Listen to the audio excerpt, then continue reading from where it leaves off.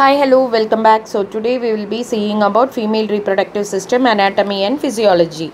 If you are preparing for your medical coding interview, you should be very clear with all the anatomy system. So that hereby I have added a playlist for all the anatomy system. You can go through it if you really looking for medical coding job. The points are very easy so that you can make a note of it and keep it will be helpful for your preparation.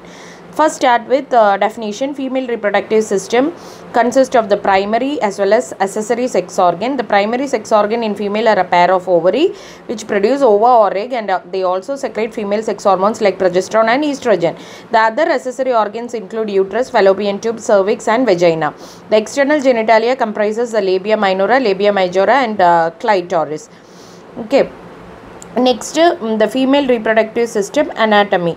The female reproductive system framed to perform different function. It creates egg cells that are essential for the reproduction known as ova. The system is organized to deliver the ova to the region of fertilization. The egg fertilization takes place in the fallopian tube along with the sperm. The implanting in the wall of the uterus and initiating the stage of pregnancy is the next step. So what are the parts of female reproductive system? The female reproductive system includes both external as well as internal parts.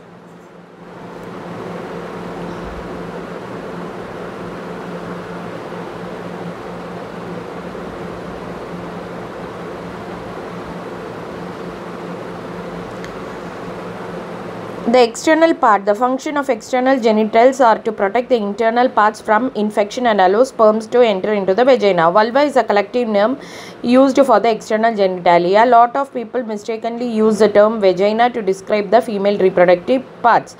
So here the main parts include labia majora, labia minora, clitoris, vaginal opening, hymen and opening to your urethra. So I have given a definition, you can go through it. Internal parts include vagina, cervix, uterus, ovaries and fallopian tube. Vagina is a muscular canal that joins a cervix, that is a lower part of uterus, to outside of the body. It can widen to accommodate a labor, baby delivery, and then shrinks back to its back something narrow like a tampon. It is lined with a mucous membrane that helps to keep it moist.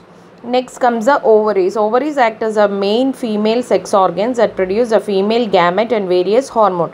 These organs are situated one on both of the side of the lower abdomen. Each ovary measures about 2 to 4 centimeter in length, which is then connected to the uterus and pelvic wall through the ligaments.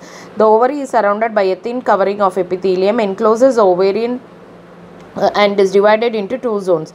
Then comes to the uterus. A uterus is also called as the womb. It is a muscular inverted pear-shaped organ of the female reproductive system. The wall of the uterus consists of three layers: the inner glandular layer, the middle thick layer and the outer thin layer. These three layers are maintained by ligaments which are attached to the pelvic wall, when then opens into the vagina for the normal cervix. The cervical canal along with the vagina secretes the birth canal. Next comes the fallopian tube. Fallopian tube are a pair of muscular tubes and funnel-shaped structure extended from the right and left side of the superior corner of the uterus to the edge of the ovaries. These tubes are enclosed in a small projection called fimbriae that swipes over the ovaries to pick up released ova and deliver them into the infundibulum for supplying the uterus. Each fallopian tube is covered by cilia that function by carrying the ovum to the uterus. Next comes the vagina. The vagina is a muscular and elastic tube that connects the cervix to the external body. It functions as a receptacle for the penis in sexual intercourse and delivers sperm to the fallopian tube and uterus. It also acts as a birth canal by expanding to allow delivery of the fetus during the childbirth. The external genitalia comprises the labia minora, labia majora and clitoris. Next, you have to talk about the menstrual cycle. The menstrual cycle is a series of hormone-induced monthly changes in the female reproductive organs. It involves two cycles, the interactive and the overlap, the ovarian cycle and the uterine cycle. Ovarian cycle goes through the three phases, that is follicular, ovulation and luteal. Together, these allow the mature and release the ovum. Uterine cycle has three phases, menses, proliferative, that you can read. And then frequently asked questions are given here. What are the three layers of the uterus? What is the cervix? What are the functions of the ovary? these things you have to go through. So that's all about, there is not we don't have much points to talk about female reproductive system and all. Usually reproductive system they don't ask at the time of interview. For just to prepare I have given, that's it. Thank you so much for watching my video. Take care. Wish you all the best for your interview.